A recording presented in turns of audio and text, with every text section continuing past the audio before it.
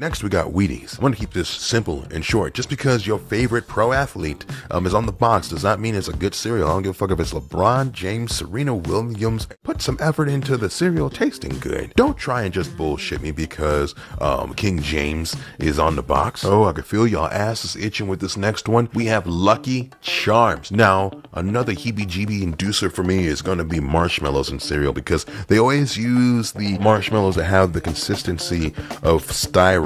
Like literally, you do better just putting some dry Jet Puffed up in the cereal themselves. It's just like eating a box, like shredded boxes. Number one, Fruit Loops, for the sole reason that they lied to your asses. Fruit Loops, multiple colors. You got red, blue, green, yellow, whatever else color, right? You would imagine that they would be flavored different. The yellow would be lemon, the orange would be orange, the red would be like cherry or strawberry. No, motherfucker. They are the exact same flavor. Fruit Loops have no individuality. They have no character amongst themselves. No, they are all the same flavor. They just spread different dyes, give you the illusion, the false hope that you're eating a cornucopia of different fruit flavors. No, they lied to you. They lied to me too, and I don't appreciate that.